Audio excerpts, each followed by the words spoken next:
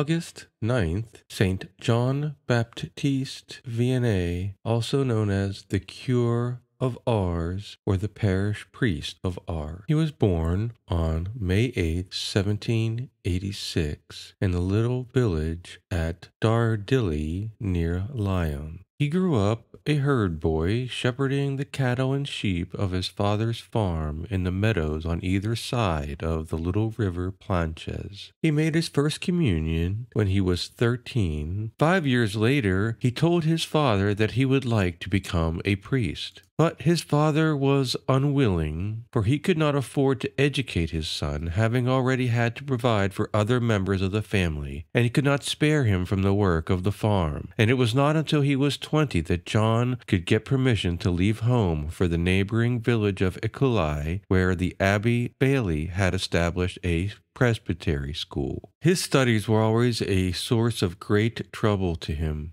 Although he tried, he was a very poor student and then seminarian. He had to make extraordinary effort to follow his studies at the seminary, and twice failed the examinations required before ordination. At age 30, barely managing to complete the course, he was finally ordained. The bishop sent him to a village in southern France, the village of Ars. There he began his priestly life, which would permeate all of Europe with its light, and from there spread throughout the world. In the end, he was canonized a saint by Pius XI in 1925 and proclaimed patron of parish priests. He became an extraordinary preacher. He prepared his sermons the best he could, then he studied them. They were not sermons touching on the highest topics of theology. They were common instructions for the people. But when he taught, he spoke with such conviction, with such a great love of God, with words so blessed that the graces of those sermons were communicative and touched all who heard them. In his book, Soul of the Apostle,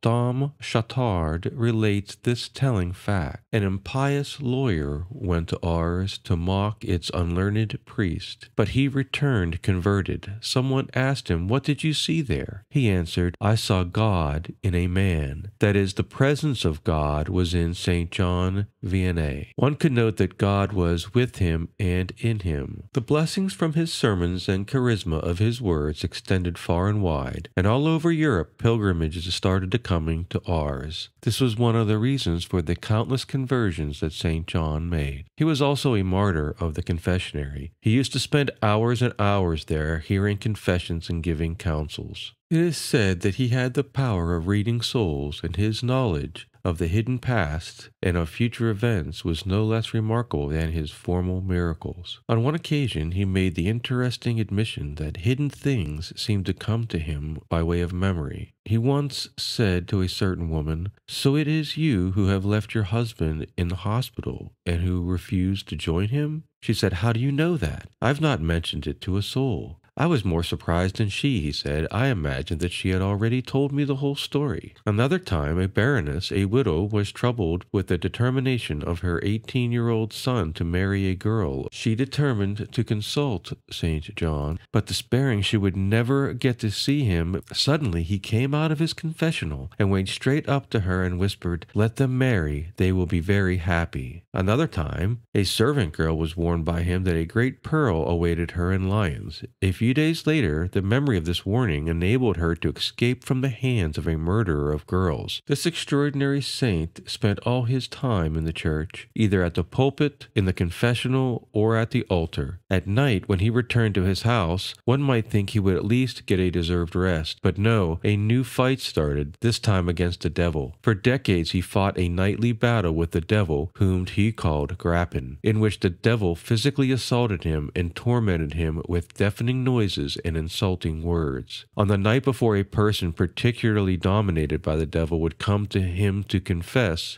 the devil would inflict stronger torments on the saint. Once he set fire to his bed. In response, St. John Vianney used to increase his special penances and prayers to win the graces for his words to effect the needed conversions. Toward the end of his life, in the year 1858 to 1859, over 100,000 pilgrims visited Ars. St. John was now a very old man of 73, and the strain was too much. On July 18th, he knew the end was at hand, and on the 29th, he lay down on his bed for the last time. But even as he lay dying, he sent for several souls to kneel by his bed and finish their confessions. As the news spread, people flocked to Ars from all sides. 20 priests accompanied the Abbé Biot when he brought the last sacraments from the church. "It is sad to receive Holy Communion for the last time," murmured the dying priest. On August 3rd, the Bishop of Belley arrived in haste, and at 2 o'clock in the morning on the 4th, amid a storm of thunder and lightning, the earthly life of St. John Vianney came to an end.